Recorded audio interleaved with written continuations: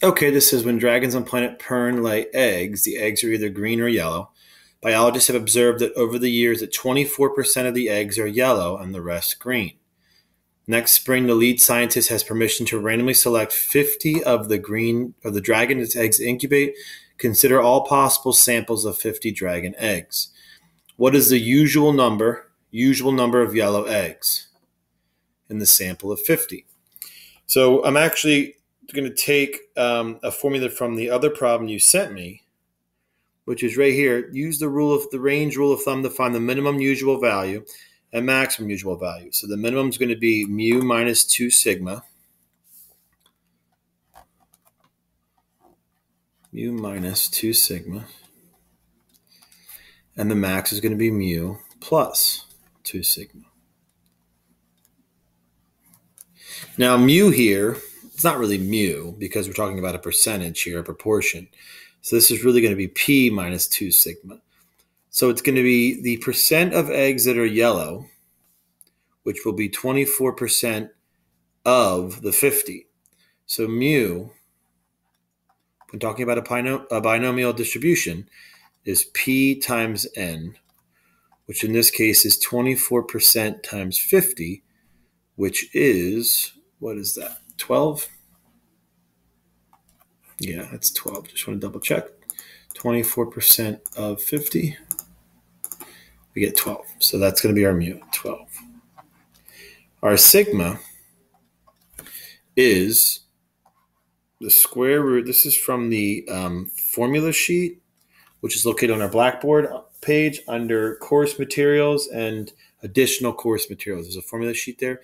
Sigma for a binomial is going to be equal to the square root of n times p times q, which is the same thing as n times p times 1 minus p. So in this particular case, we have the square root, of 50 times 24% times 1 minus 24%, which is 76%. So I will find that. This is going to be the square root of 50 times 24% times 76%. 3.0199. So I'm just going to take my mu, 12, minus 2 times, and then just grab that. We get 5.96.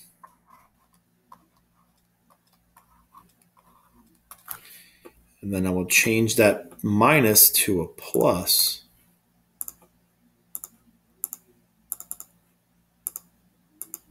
And I get 18.03.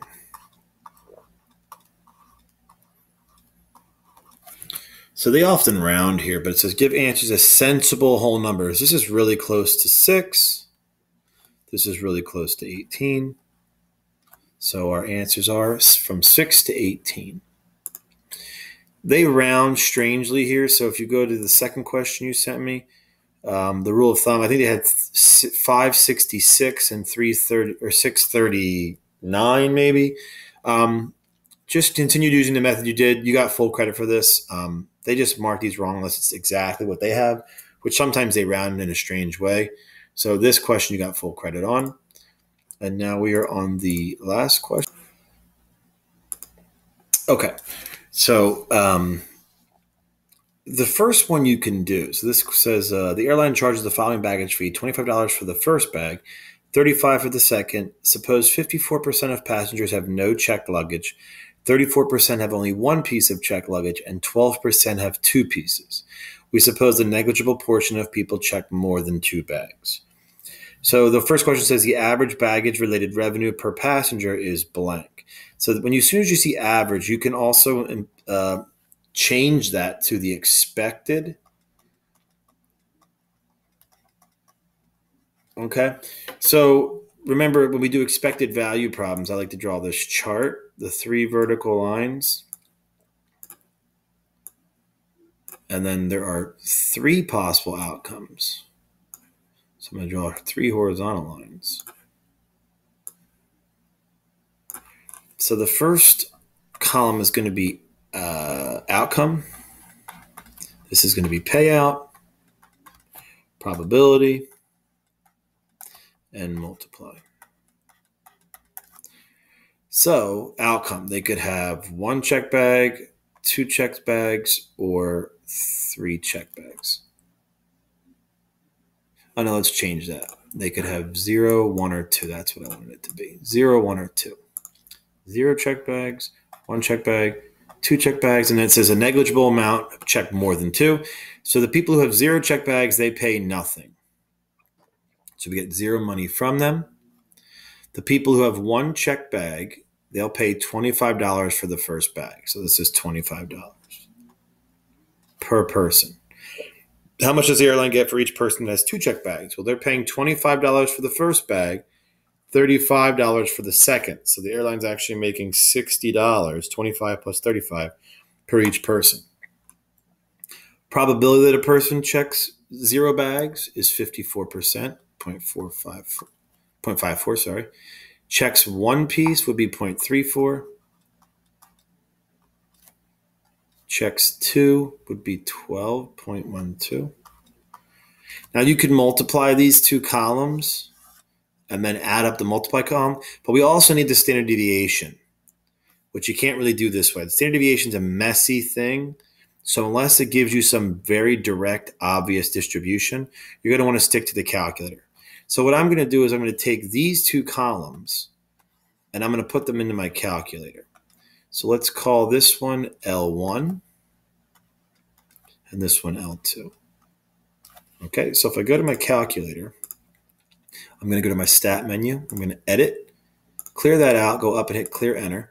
I'm going to put all the payout values into L1, 0, 25, or 60, and their probabilities into L2, 0.54, 0.34, 0.12. Now I'm going to hit stat again. I'm going to calculate statistics based off of this one variable. Now here's where you have to change something. The list is L1. That's what these values are. I'm trying to find the average and standard deviation of these values. The frequency, how often do these things happen? Well, this is 54% of the time, 34% of the time, 12% of the time. So the frequencies are coming from L2. So I want to put L2 right in there. Notice L2 is right above the 2 button. So I'm going to hit second 2. And now I have L2 in that spot. And then I'll hit calculate. Gives me everything I need. So the first thing I want is the average. That's X bar. That's 15.7. The standard deviation, there is no population. I'm sorry, there is no sample standard deviation. There's just the population standard deviation.